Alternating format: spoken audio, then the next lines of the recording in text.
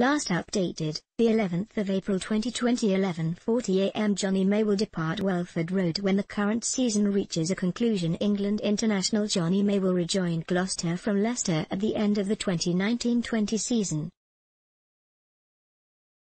The England international joined Tigers in the summer of 2017 from Gloucester and has scored 30 tries in 44 appearances for the club since his debut against Bath at Welford Road. Leicester head coach Jonny May thanked May for his contribution when speaking about the player's exit.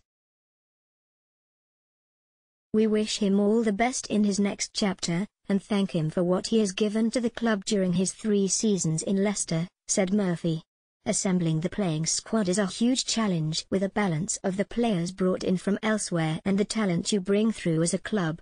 Unfortunately, the international game restricts the number of appearances players can make for their clubs in the modern game, and, with the strain that inflating salaries under the salary cap has put on clubs, you need to find the right balance that best works for you across an entire season while still being able to build strength and depth across the squad.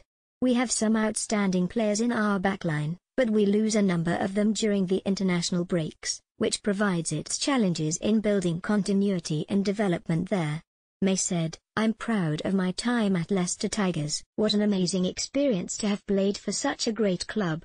It really has developed my game and it's brought the best out in me as a player.